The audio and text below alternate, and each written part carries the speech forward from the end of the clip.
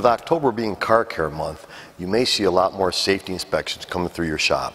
Now, brakes play a big important part of that safety inspection, and you should do a thorough job checking them. I don't mean just looking through the wheels, looking at the outboard pad and saying, hey, brakes look good. I mean pulling the wheels and really doing a good job checking all the parts. Now, where you live may have a big part on how much time you spend on certain parts of the vehicle. Let's say you live in the Midwest or the Northeast where there's snow, ice, and we have salt, calcium chloride on the road. Good thing for ice, bad thing for our vehicles. Steel parts, very corrosive. It'll attack things like the caliper bracket, and it'll make it to the point where the pins lock up inside the bracket here, not allowing the caliper to slide. It also is hard on the calipers themselves. It's also very hard on the brake lines. And brake lines, when they finally do corrode, you can lose your brake pedal totally. Now, in those cases, a good inspection will include looking at all the brake line, all the way back to the back of the vehicle.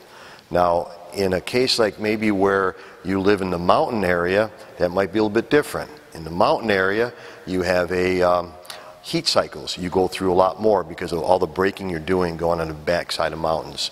Now, in those heat cycles, with a caliper, that square cut seal can only absorb so many of those heat cycles.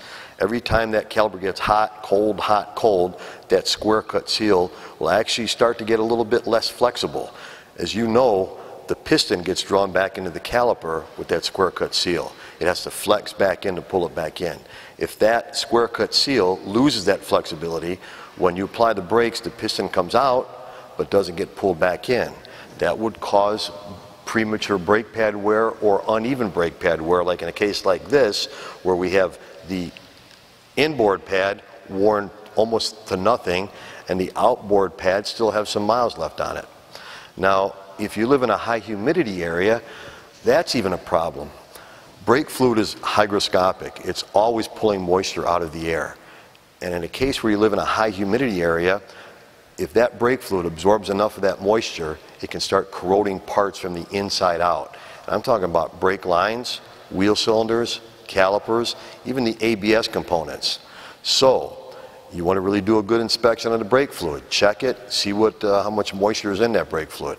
If brake fluid boiling point lowers enough to where the brake fluid boils during a stop, you'll lose your pedal totally. Your customer is relying on you to do a good, comprehensive brake system check. Don't let them down.